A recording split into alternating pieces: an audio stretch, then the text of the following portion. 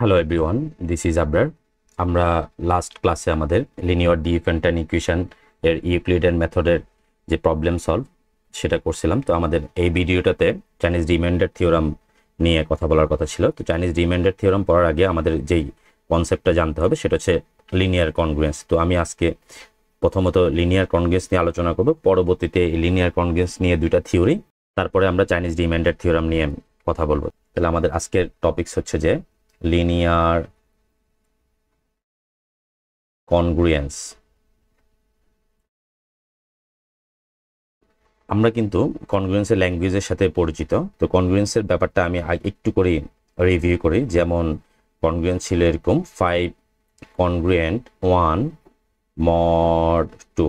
That means হচ্ছে যে 5 minus 1 divisible by 2, 5 2 divides 5 minus 1, অর্থাৎ 5 থেকে যদি 1কে বিয়োগ দেওয়া হয় তাহলে সেটা 2 দ্বারা বিভাজ্য হবে।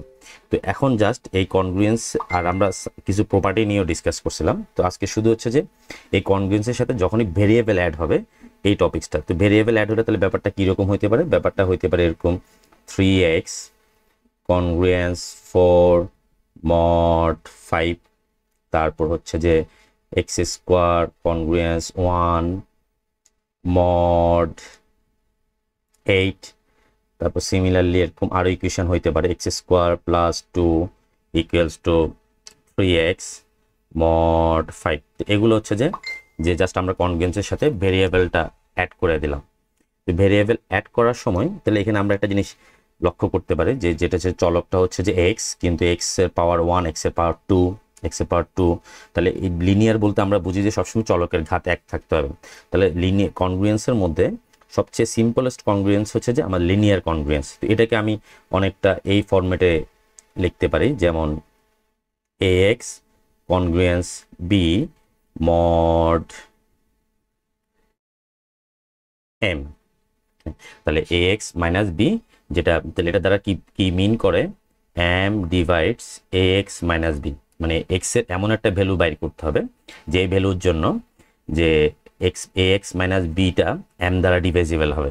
তো খুবই ইজি মেথড। কিন্তু আমরা জাস্ট একটু যদি এই ইকুয়েশনটা দেখি, যে আমাদের ইকুয়েশনটা ছিল কত 3x, সরি ইকুয়েশন না, আমরা এই কনগ্রুয়েন্সটা দেখি 3x কনগ্রুয়েন্স 4 mod 5। এখানে x এর ভ্যালু কত নিলে হচ্ছে আমাদের, এখানে x এর ভ্যালু নিলে হচ্ছে যে আমরা যদি 3 বসাই তাহলে 3 mod 4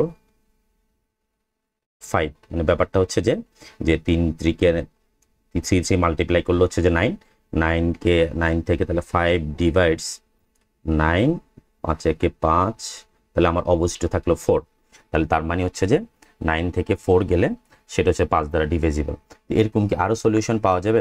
আমরা জাস্ট একটু করে দেখলে, আমি যদি বলি 3 into 8, তাহলে 3টা হচ্ছে যে x এর সলিউশন। মানে আমরা যে x ইকুয়াল টু যে 3 কাউন্ট করলাম, x ইকুয়াল টু আমার যে 3টা কাউন্ট করলাম, এটা হচ্ছে x equal to 3 is a solution linear কনগ্রুয়েন্সে এত। এখন একটা লিনিয়ার কনগ্রুয়েন্সে আসলে কতটা সলিউশন থাকতে পারবে? সলিউশন যেমন আমি যদি বলি আরেকটা ইকুয়েশন নিয়ে, আমরা সাপোজ 4x কনগ্রুয়েন্ট 1 mod 2, তাহলে এটার কি কোনো সলিউশন থাকবে? না, আসলে এটার কোনো সলিউশন থাকবে না। কেন সলিউশন থাকবে না? The congruence has no solution. কেন সলিউশন না? কারণ হচ্ছে 4x মাইনাস 1 এটা একটা ইভেন নাম্বার। তো কোনো ইভেন নাম্বার থেকে যে ডিভাইজিবল কখনো রিমাইন্ডার কখনো 1 হবে না। তাহলে 4x মাইনাস 1 2 দ্বারা নট ডিভাইজিবল, 4x মাইনাস 1 2 দ্বারা কখনো বিভাজ্য হবে না। এখন তাহলে আমরা দেখলাম যে কনগ্রুয়েন্সের কিছু কনগ্রুয়েন্সের সলিউশন আছে, কিছু কনগ্রুয়েন্সের সলিউশন নাই। তাহলে কি রকম কয়টা সলিউশন থাকবে, বা সলিউশন থাকলেও সেটার কয়টা সলিউশন থাকবে সেটা একটু আমরা চেক করব। সাপোজ আমাদের আগের কনগ্রুয়েন্সটা ছিল কি, আগের কনগ্রুয়েন্সের ছিল 3x কনগ্রুয়েন্স 4 mod 5। তো আমরা এখানে দেখলাম যে x এর ভ্যালু যদি আমরা 3 নিই, x এর ভ্যালু যদি আমরা 3 বসাই, তাহলে x equal to 3 is a solution. তো এটা আমাদের স্যাটিসফাই করে। তো সিমিলারলি যদি আমি x ইকুয়াল টু 8 বসাই, তো 8 বসাইলে তাহলে ব্যাপারটা থাকতেছে mod 5, তাহলে 3 8 24 24, 5 দ্বারা ভাগ করলাম 4 5 20, ঠিক আছে। আমাদের 4 কিন্তু রিমাইন্ডার থাকতেছে, তার মানে 3 × 8 - 4 ডিভাইজিবল বাই 5, মানে ব্যাপারটা হচ্ছে যে 5 3 × 8 - 4 কে ডিভাইড করবে, তার মানে এখানে তো 8ও একটা সলিউশন না, এরকম তাহলে আরও সলিউশন হবে। এখন অ্যাকচুয়ালি আসলে এই সলিউশনগুলো হচ্ছে ইনকনগ্রুয়েন্ট সলিউশন, এগুলো আসলে সেম সলিউশন।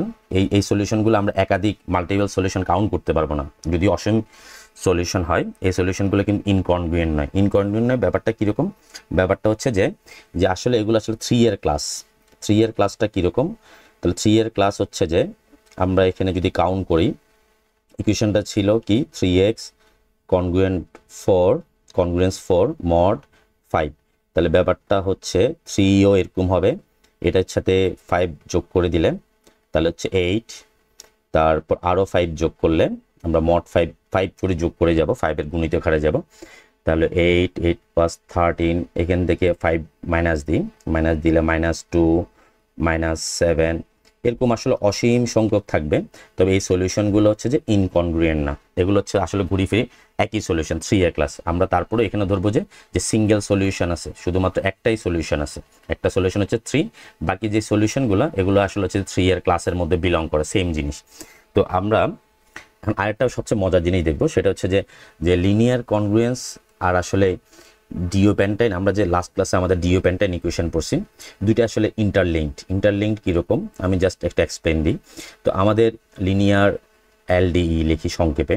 তো লিনিয়ার ডিওপ্যান্টাইন ইকুয়েশনটা কি ছিল? লিনিয়ার ডিওপ্যান্টাইন ইকুয়েশনটা ছিল ax + by